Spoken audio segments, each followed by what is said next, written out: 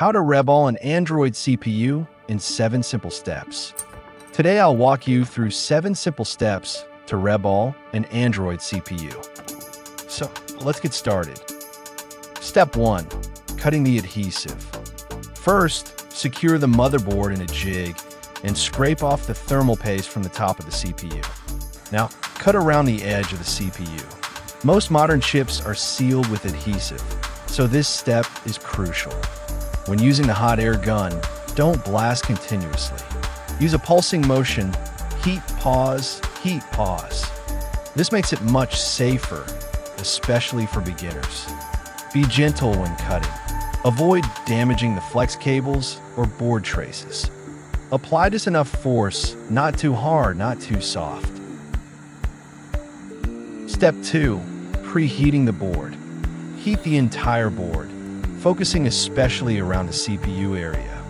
Make sure you're heating along the outline of the board, not just randomly. I usually heat for about 2 to 3 minutes at 290 degrees Celsius.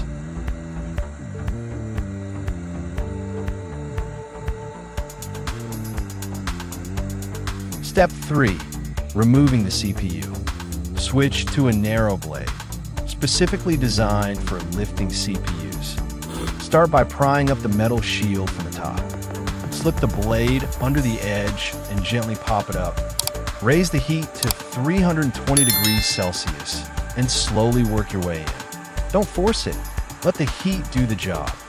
Keep the hot air nozzle moving with the blade. Move slowly around the edges.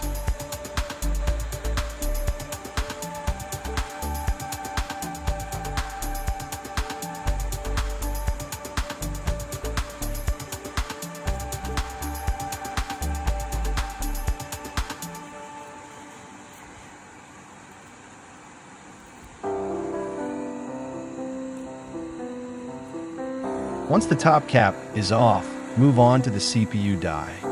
Find a larger gap on the right side. This makes it safer and avoids hitting nearby components. Again, move the blade and hot air together. Gently work around the chip until it's free.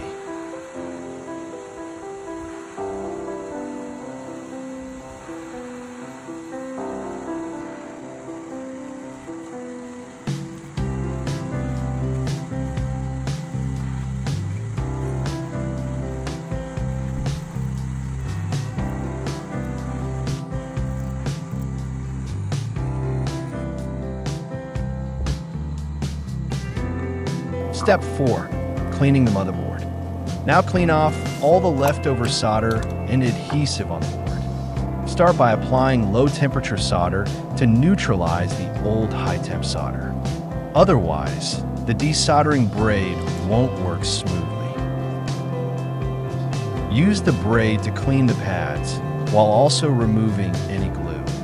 This can take a while, so be patient. This is one of the most time-consuming steps. Keep the braid within your field of view while working. For stubborn areas, you can use a soldering iron tip or even a scalpel blade, aka surgical leaf blade, to scrape gently.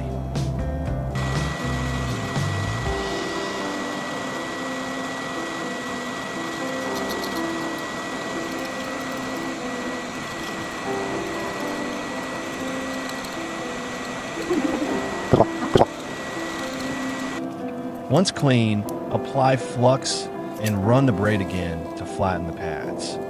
If you're new to this, you may need to repeat the process a few times. What matters most is a clean, flat surface.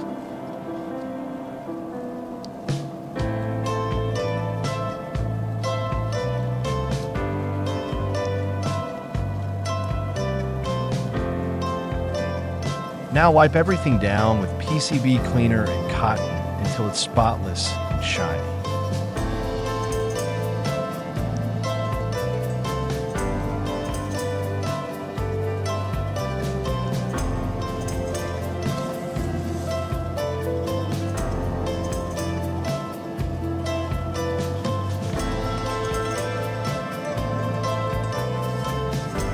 Step 5. Cleaning the CPU. Let's clean the CPU starting with the top cover.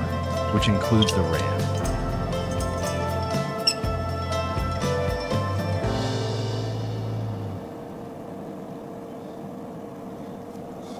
Apply low-temp solder and quickly drag with a soldering iron.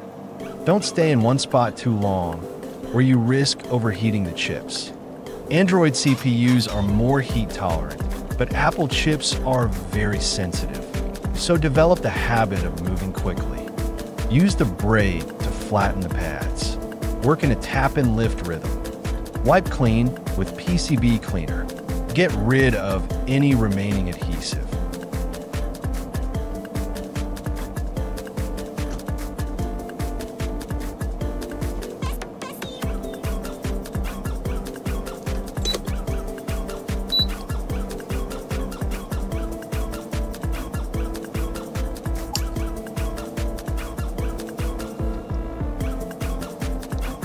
Now move on to the CPU core.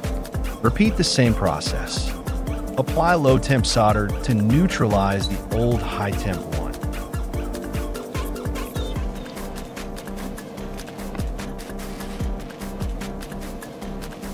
And clean off with the braid. As you heat it, the adhesive will soften and come off more easily.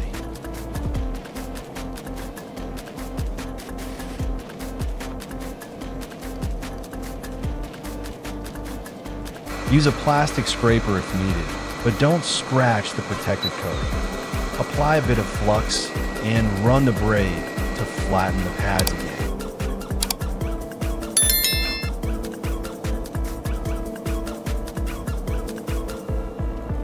Let it cool with a fan, then clean it thoroughly with PCB cleaner.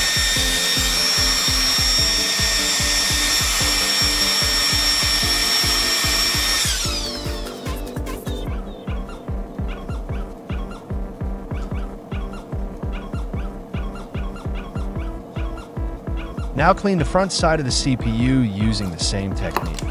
Low-temp solder to loosen any glue, quick braid strokes, and a final wipe.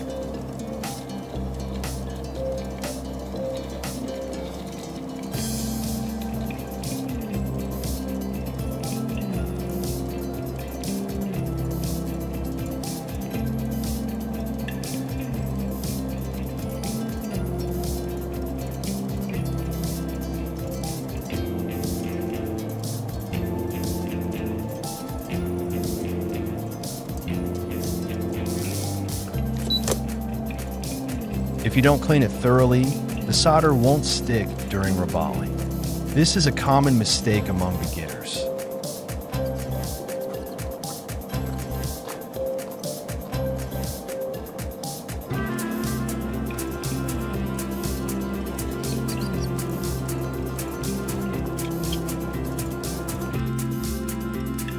Reballing the CPU. Align the solder stencil with the top left corner of the chip. Before applying solder paste, blot it with tissue or white paper to remove moisture.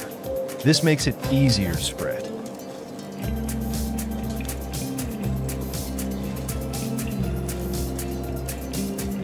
Spread the solder paste slowly and evenly over the stencil.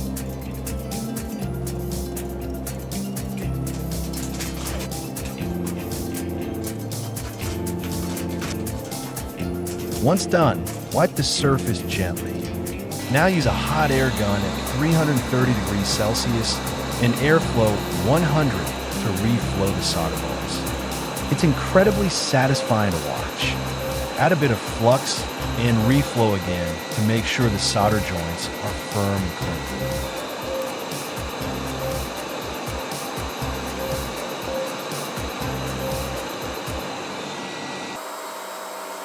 If some solder balls are slightly off-center, reflow again to let them self-align.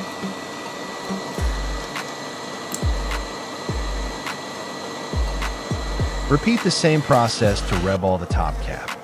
It's much easier. Just make sure it's clean beforehand.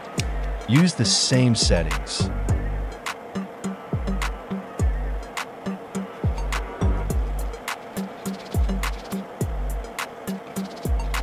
(320 degrees Celsius and 100 airflow.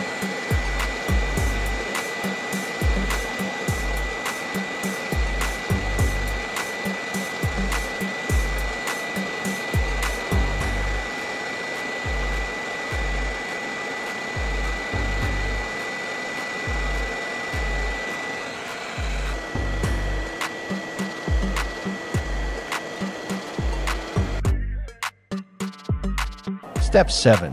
Installing the CPU. Use Rosin flux to whiten the pads on the board. Rosin works even better than standard flux.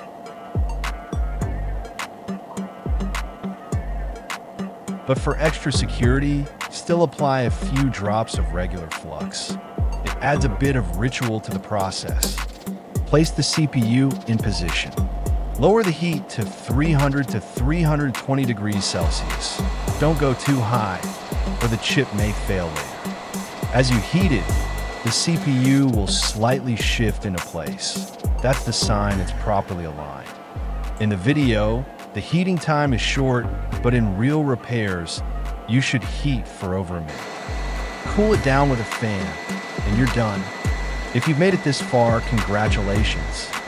You're well on your way to mastering Android CPU Reballing.